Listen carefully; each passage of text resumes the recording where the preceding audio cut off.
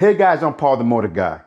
Now in this video, I'm going to cover how to back into a parking space, and I'm going to cover how to back your motorcycle uphill in the event that you pull forward in a parking space that has a downhill grade. So hang tight.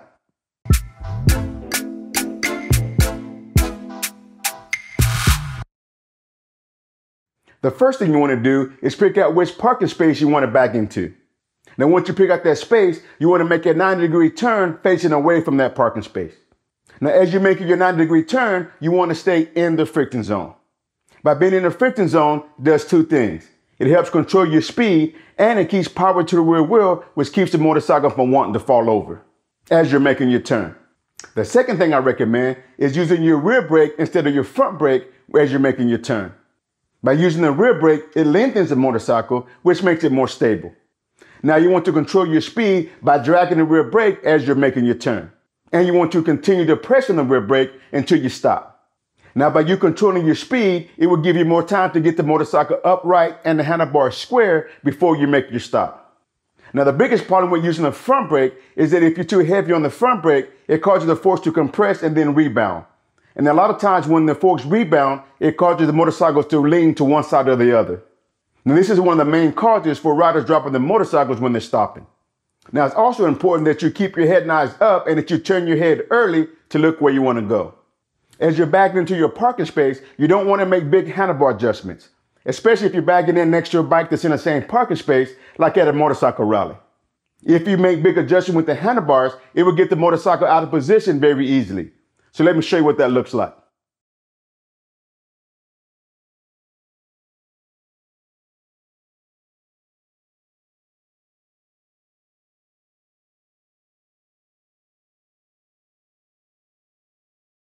So if you have to make any adjustments, you want to use small handlebar inputs like in this next video.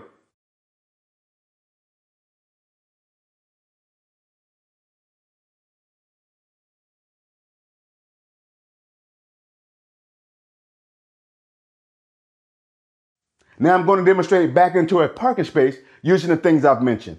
All right guys, I'm going to find the spot that I want, get my 90-degree turn in.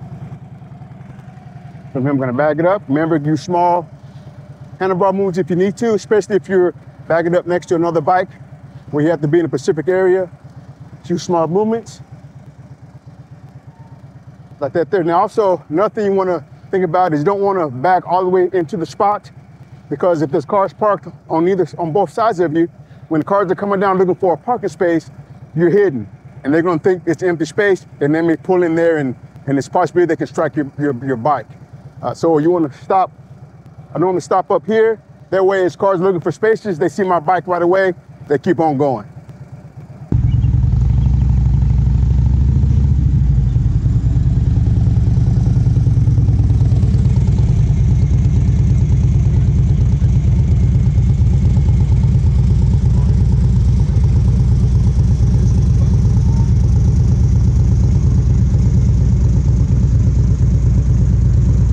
Now what do you do if you end up pulling forward into a parking space that has a downhill grade and you have to back your motorcycle uphill to get out?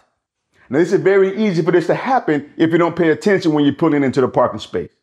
So let's head outside and I'll show you what you need to do. All right, so I couldn't find a parking space that met the needs to demonstrate this. So what I'm going to do, I'm going to use this incline here on this hill to show you the technique. All right, so this is going to simulate you pull into a parking space, and then all of a sudden you're like, man, this is a downhill grade. Now, the only way to get out of the space is you have to back up out of it. And the way luck has it, you don't have anybody around to help you push the bike up. So first I'm going to talk you through the technique, and then I'm going to show it to you. Now, I know at least for this Harley that I'm riding right here, for the Road King, if I have it in first gear and the clutch is disengaged, it's still hard for me to roll the bike backwards. It's a lot easier if I have it in neutral. So there may be something you want to think about when you're doing this, is having your bike in neutral. Now, as far as the technique, you want to hold the front brake lever, and you want to violently rock the bike forward, compressing the front forks. And then when the front forks rebound, you want to release the front brake, allowing the bike to roll backwards, and then you want to grab the front brake again to keep you from rolling forward. Now you want to repeat this over and over again until you get enough space to get either out of this parking spot or enough room where you can do a 90-degree turn to get out of the parking spot. Now, depending on how short your legs are, how heavy your bike is, and also your footwear you have, it could make it a little more difficult. Now here in Texas, I see a lot of riders riding with cowboy boots. Now you know it's a flatter sole, so it may be a little slippery when you start trying to do this technique. So now I'm going to get on the bike here and I'm going to demonstrate this for you.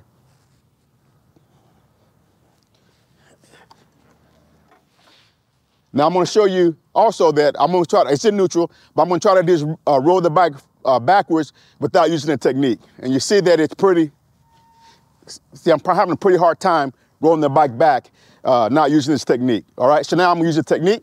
So it's already in neutral, but still I like to hold the clutch anyway because that's just how my mind is set. So I'm going to have the front brake engaged. I'm going to rock it forward, release the brake, rock it back.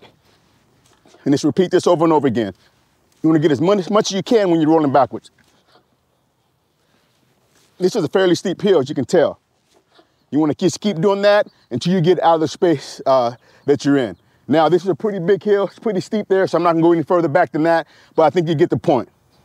Although I know this video was pretty simple, I hope it was helpful. Now, let me know in the comment section below if you've ever had to back your motorcycle uphill. Now, until next time, you got it. Practice, practice, practice, and ride safe.